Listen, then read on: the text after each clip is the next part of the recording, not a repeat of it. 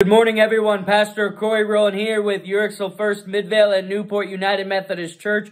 Bring you a devotional today out of 2 Peter and 2 Peter 3, verse 14. He says, "Therefore, beloved, while you are waiting for these things, strive to be found by him at peace without spot or blemish."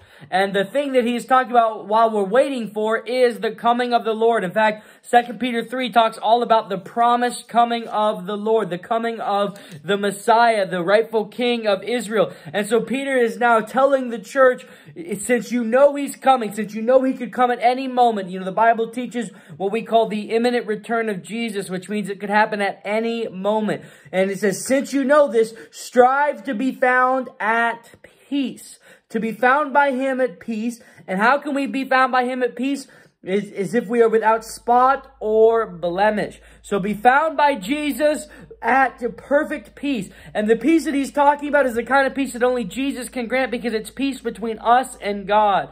You see, sin causes disruption in our life. Sin not only hurts our relationship to one another, but it hurts our relationship to God. We cannot be at peace with God if we're going to cling to our sins. And so that's why Peter is qualifying this by saying, be at peace without spot or blemish, because the only way to find that lasting peace that is needed is if we are perfectly clean and perfectly holy without spot or blemish. And there's only one thing that can do that for us, that is the blood of Jesus. So church, I want you to know today, if maybe you have not thought about it in a while, or maybe you're not completely convinced about it, I want you to know that the Lord is coming back. Not just spiritually, but he is physically coming back. He will physically rule this earth. The Bible says it could happen at any time. It could happen before I'm done with this video, and it could happen by the end of today or the end of the week. We don't know, but we know for a fact that he is coming. And since that's the case, then we ought to be found at peace without spot or blemish. It is not that we cannot just throw our life away sinning and serving ourselves, because that has eternal consequences.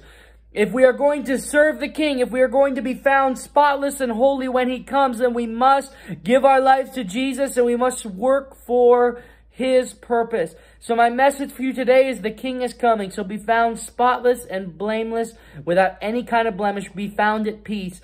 And the peace that can be found is found in the blood of Jesus. Amen.